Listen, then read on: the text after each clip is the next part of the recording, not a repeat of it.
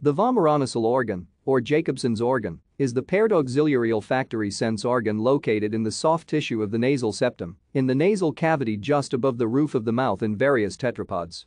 The name is derived from the fact that it lies adjacent to the unpaired vomer bone in the nasal septum.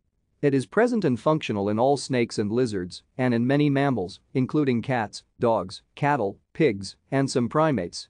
Some humans may have physical remnants of a VNO, but it is vestigial and non-functional. The VNO contains the cell bodies of sensory neurons which have receptors that detect specific non-volatile organic compounds which are conveyed to them from the environment.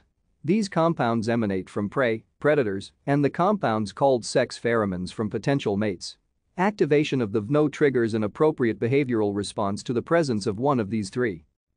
VNO neurons are activated by the binding of certain chemicals to their G-protein coupled receptors. They express receptors from three families called V1R, V2R, and FPR. Thank you for watching. Like and subscribe if you would like to view more of our videos. Have a nice day.